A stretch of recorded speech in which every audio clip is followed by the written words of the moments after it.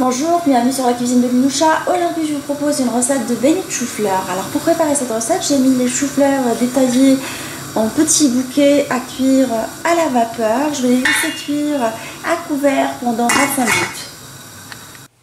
Alors après la cuisson des chou-fleurs à la vapeur, je vais préparer une pâte à crêpes, une pâte à beignets je veux dire, en mélangeant 2 œufs. Alors vous adaptez votre liaison, enfin votre pâte à beignets en fonction de la quantité de chou-fleurs que vous avez. Alors je rajoute un mélange de persil et d'ail.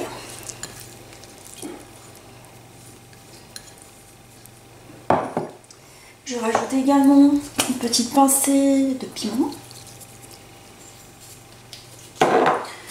Je mets du sel, je mets de la farine.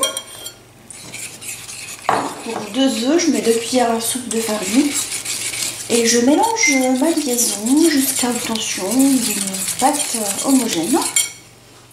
Alors, une fois la pâte bien formée, je vais mettre mes chou-fleurs dans cette pâte, mes bouquets de chou-fleurs.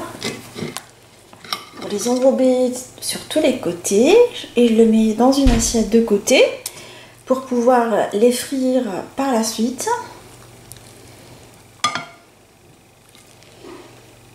Ça me rappelle un peu une recette de tempura japonaise, cette petite pâte, mais je la parfume au piment d'Espelette, l'ail et du persil parce que je trouve qu'elle est juste très très bonne.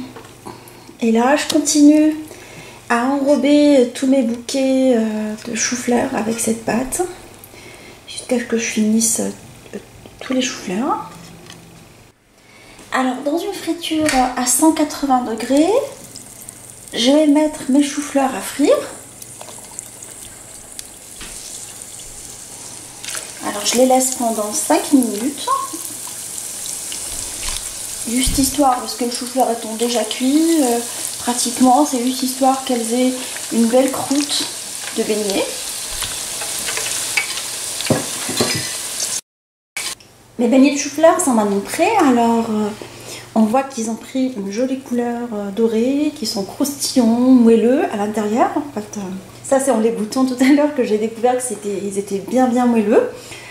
Alors je les ai servis avec une petite sauce. Alors j'ai mis du yaourt grec avec de la ciboulette et du piment d'Espelette et un tout petit peu d'huile d'olive.